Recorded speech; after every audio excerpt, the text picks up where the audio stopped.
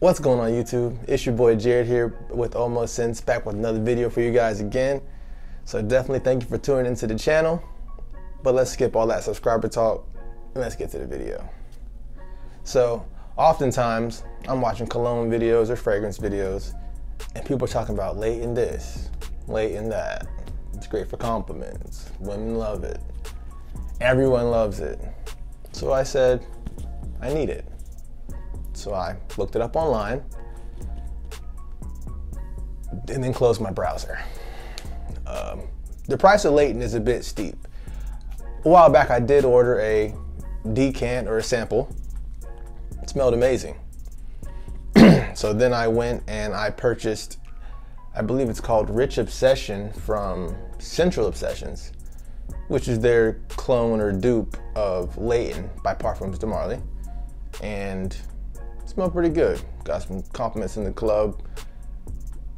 You could say I go out a lot, so a lot of the fragrances that I wear and test get test runs and actually have evidence behind a lot of these claims.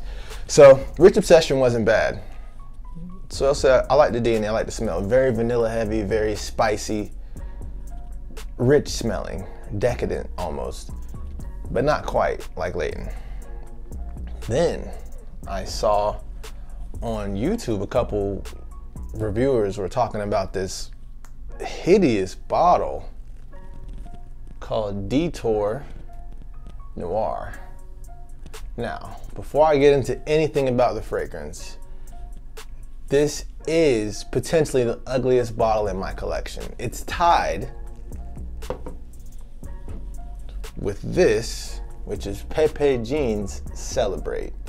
Just a quick sidebar, the bottle's ugly. Now, let's get into the juice.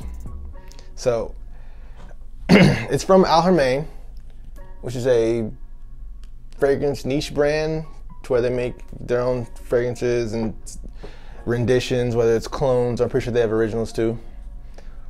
All right, so let's get into the notes.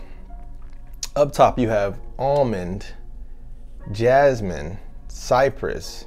In the mid you have amber, cedar, and heliotrope. So off top you get that jazz and the heliotrope, which kind of blend together to give you a freshness. I'm gonna give it one spray right now, one in the air. Whew. And one on my OMO test strip. Light, airy, sweet, a bit floral, inviting. You have to have this fragrance. Now, I got sidetracked there. In the base or the dry down, you have vanilla, musk, and sandalwood. So very inviting, a very warm, sweet, spicy fragrance, but also at the same time light and airy. So you can pull this off in a couple different climates. So seasons for this one, I would say maybe not in the high heat of summer and spring, but any type of evening or fall or winter where it's cooler outside is definitely ideal for this. So how close would I say it is to Layton? In my opinion, I would say about 90%, 90 to 95%. The way that this smells like it costs $175. Now, earlier I mentioned the outrageous price of Layton. I'm not sure what it is at this time, but they just ran a sale which was half off. So I said, finally I can get it. At half off, it was $200. I wasn't able to get it. So this is definitely, now at the time that I first purchased this from fragrancebuy.ca, as soon as I smelled it, I started texting my friends. I was getting ready to send them the link, but then it said sold out online. So I will put the link in the description, but it could be sold out.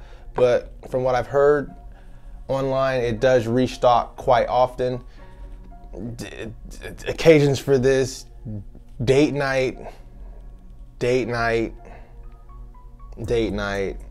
clubbing, casual. Probably wouldn't wear it to the gym. Probably wouldn't wear it to work. It's a bit flirty, and yeah, it definitely gives off a different vibe. I mean, I guess depending on where you work, but I probably wouldn't wear it to work. The sillage and the projection, pretty in line with Layton. Staying power is about 6 to 7 hours. Projection is pretty good as well. I've definitely received compliments. I got one odd compliment I guess I'll share. I was in the grocery store and I was walking through an aisle and I walked past a woman and she made like a So I turned around, and probably the strangest compliment I've gotten in a while. Cause she didn't really say anything. She just was like, so yeah, on one hand, I was pleased to be receiving a compliment. On the other hand, I was a little scared, but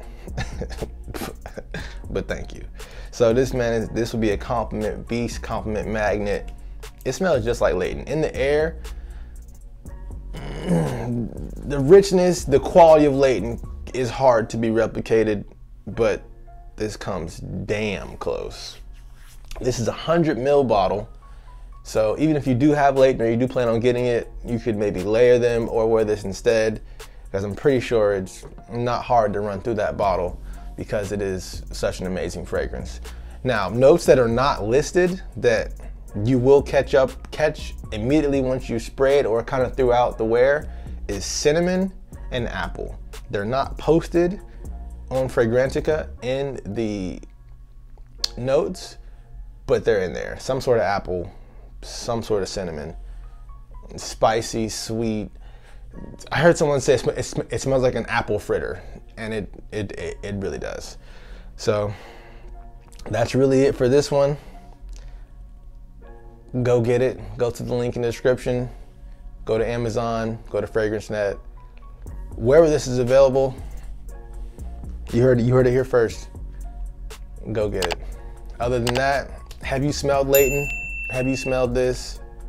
Thoughts, comments, likes, dislikes. Other than that, you already know what it is.